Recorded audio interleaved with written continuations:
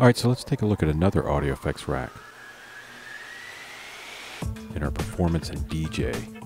Inside this folder, there are a bunch of really cool and interesting effects racks that apply to performance and enhancing your audio in all kinds of ways. So let's go ahead and get rid of the general multiband audio effects rack that we had earlier from our mastering folder. And now we're in our DJ folder. We can go ahead and grab something like fade to gray. Let's go ahead and activate the clip. We'll take fade to gray, drop it in, detail view. Go ahead and move macro knob number 1.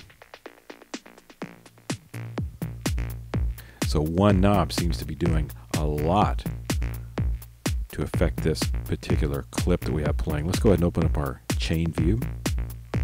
And let's go ahead and open up our actual device view. Now watch what happens as we activate macro knob number 1. Keep an eye on the EQ3, the ping pong delay. Watch what happens.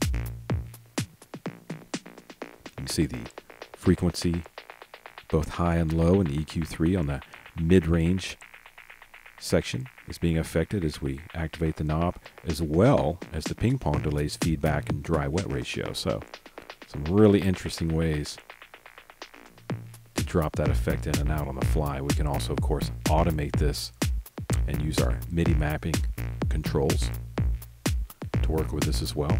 We'll be working with that in an upcoming tutorial, which is a really interesting and cool way to work with our macro knobs in our audio effects racks.